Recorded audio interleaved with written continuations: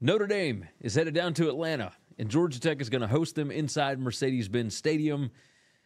Okay, I saw that they're going to start hosting Georgia inside Mercedes-Benz Stadium. Why? Do we need more NFL stadiums in college football? No. You're killing me.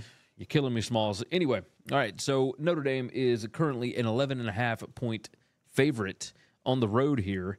This thing opened at 8.5. It steamed up as soon as people started to realize that Haynes King might not play, and even if he does play, he's not going to be 100%.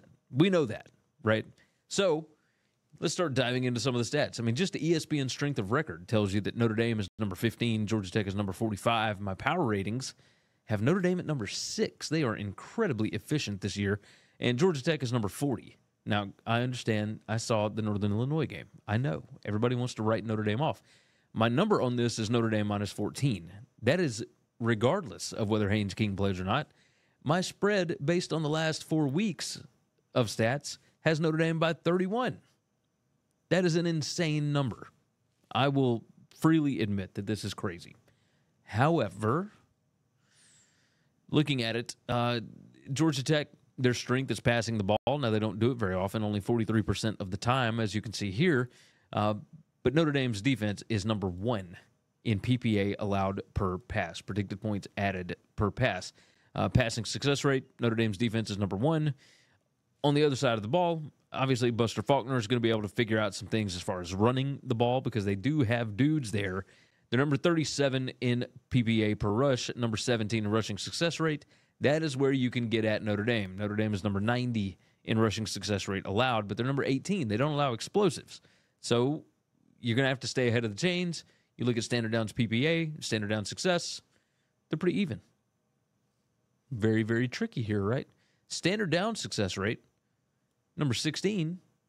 Yeah, so that means that you're going to have to be put in passing downs, which is, second and long, third and long, second and more than 5, third and more than 3. At that point, you got to pass the ball, and yeah. Now, what really sucks for Georgia Tech is they had a quarterback that was number 4 in passing down success rate, number 8 in passing downs, and number 17 in passing downs PPA. So predicted points added per pass on those. All right, Notre Dame's offense. They can run the hell out of the ball. Number 7 in PPA per rush. Only number 65 in rushing success rate, but they are number 2 in rushing explosiveness. Offensive line yards, they're fairly decent. Georgia Tech has done a really good job. Tyler Santucci, the defensive coordinator that's come in from Georgia Tech, he taught these dudes how to tackle almost immediately, and they play sound, fundamental defense. The problem that I've got here is I think that Notre Dame is just better across the board. They've got more talent. They're just a significantly better football team overall.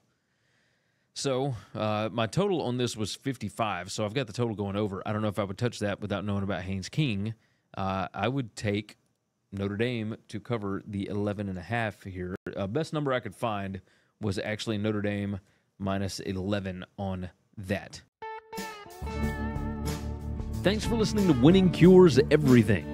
Make sure and follow me on Twitter @GaryWCE.